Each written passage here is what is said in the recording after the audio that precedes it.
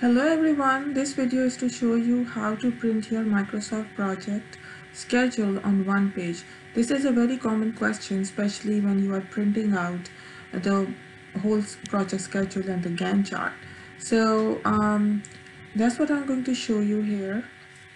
What you can do is you can go to File and then you go to Print, and over here what you are going to see that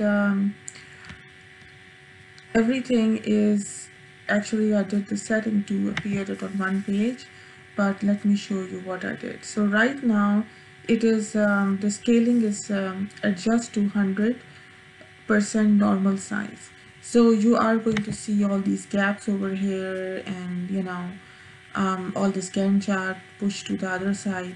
So I'm going to show you a few methods, and first one is that we want to print all the work items on one page and Gantt chart on another page. So let's do that. In order to do that, you are going to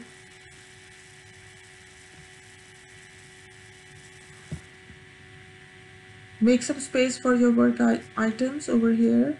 Give it some extra space so Gantt chart is not visible, and then you go to File, you go to Print, and now you are going to see your schedule on one page.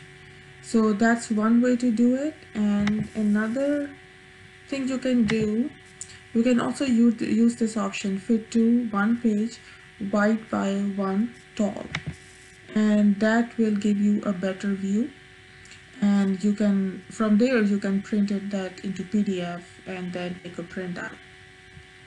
Same thing we can do with Gantt chart.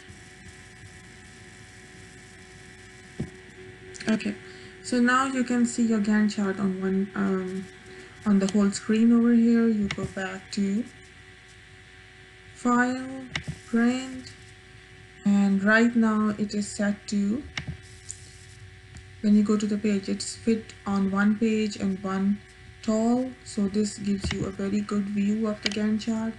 You can also select adjust to 100%, but that won't be a very good view. You will have lots of space over here. So let's stick with fit to one page view.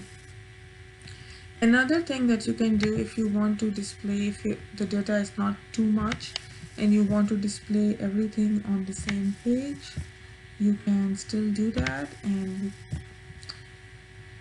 you can just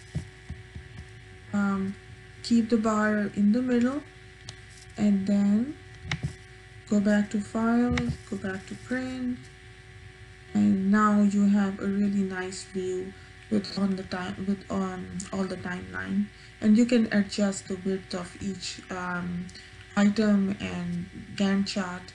So when you move the bar, it will let you make an adjustment.